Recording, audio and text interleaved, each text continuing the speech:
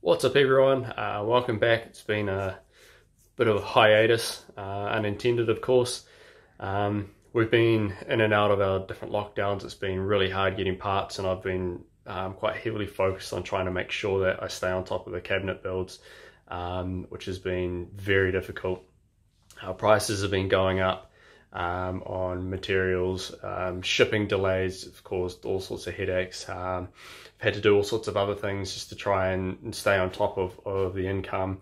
I haven't managed to do many nozzles. I managed to do a few just to clear a backlog. I'm pretty much caught up now, but I just haven't had all that much time to do as many builds as I wanted to. But I did manage to get one of the cabinets finished. A couple of things I wanted to point out that I've changed on them now. I've gone to these push start switches just to try and tidy things up a little bit. And the other thing is, let me just flip this around. I've gone to these little bulkheads for the Deutsch plugs, 3D printed bulkhead fittings for the Deutsch plugs. So this one here, as you can see, slightly larger, and it uses 2 screws. That one there fits a 12-pin Deutsch connector, and that one there is for the 3-pin, obviously. Excuse that flashing there.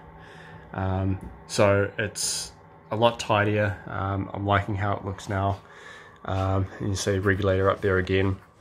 So still trying to change things, make it a little tidier, make it easier. And now that I'm happier with the layout of where all the fittings are going, I'm able to change the design of the laser cut parts.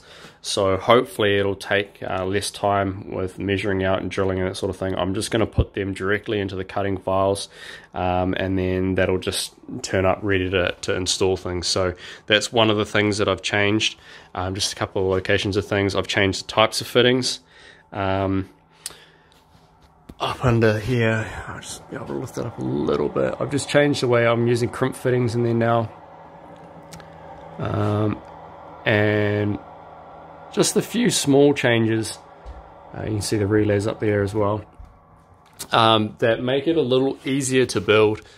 You can see I've still got some of the covers on there, the film on there. I'll tear that off and give it a clean up before it goes. Hopefully I'll be able to deliver that this week. But this is just really a bit of an update of where I'm at, why I haven't been posting, like the issues I mentioned before.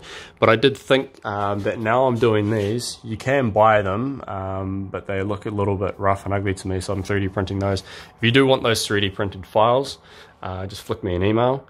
At the moment I've got 12s and 3s, 3-pin, 12-pin. So if you're after those, let me know and I'll send you a file through. But apart from that, nothing else new really to report. I'm just trying to stay on top of these builds. I've got this next one here ready to go. I'm partially started. It's all welded up. I just need to put in all the fittings.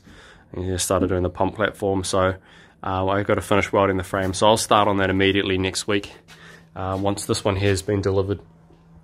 But not a whole lot to report, unfortunately. Until I get on top of all of these builds, then I'm likely to be stuck not doing any videos. But if you do have any questions or something you want explained, just send me an email, and if it fits in with what I'm doing, I'll just video what I'm doing and then I can put that up as a post. Otherwise, I'm still getting questions through, queries about nozzles and that sort of thing, so I am slowly staying on top of them. There is a bit of a delay, but I'm always happy to help out with whatever builds you've got underway. So yeah, apologies for the hiatus and the lack of general content, the sort of stuff I have been doing. I do intend on getting back to it, but thanks to those of you that have stuck around. Cheers.